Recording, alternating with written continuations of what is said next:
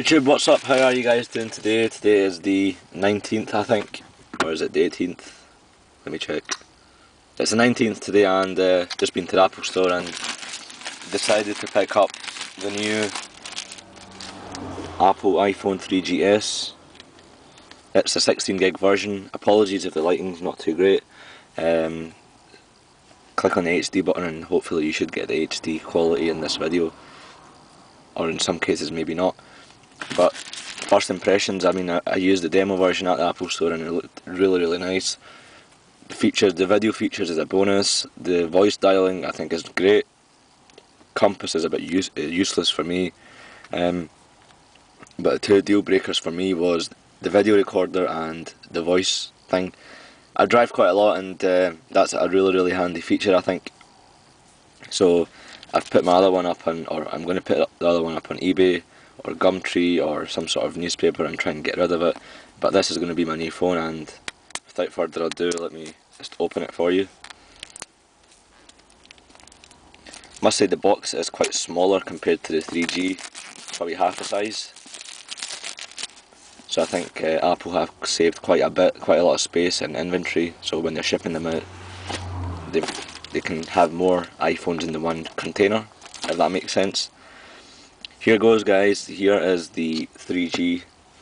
Wow, this actually is pretty much or less the same 3G phone.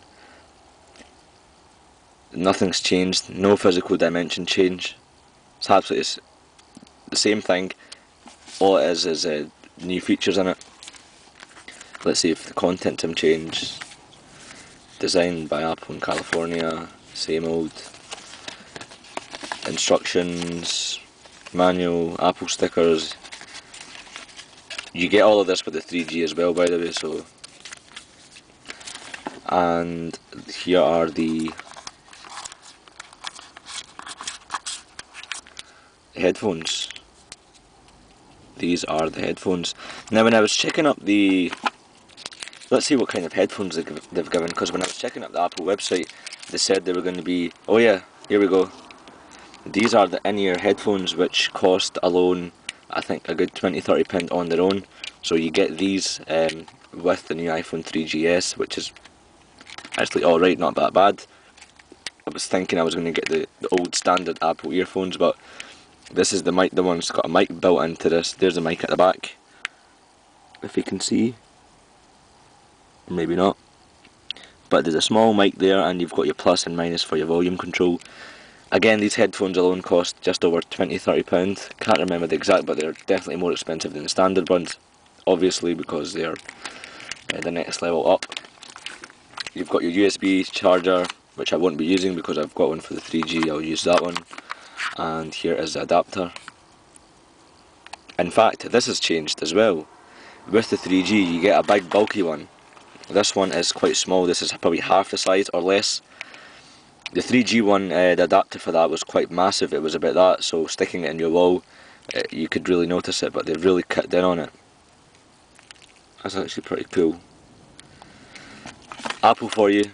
Anyways, thanks for watching. This was just, I didn't want to make it into a big, long, rambling video about the unboxing. I thought I'd do I'm pretty sure there's going to be quite a lot of unboxings, and I just wanted to keep it minimalistic. Thanks for watching, and I'll be doing a full review on it. I'll do a comparison, and I'll do some other videos on the 3GS. Again, I played a bit with it in Apple Store and quite liked it, and I just picked it up on pay as you go, £440. The old 3G, or this 3G here, in fact, I'm just going to put it up on eBay or Gumtree, or just give it out to someone else. Thanks for watching, cheers.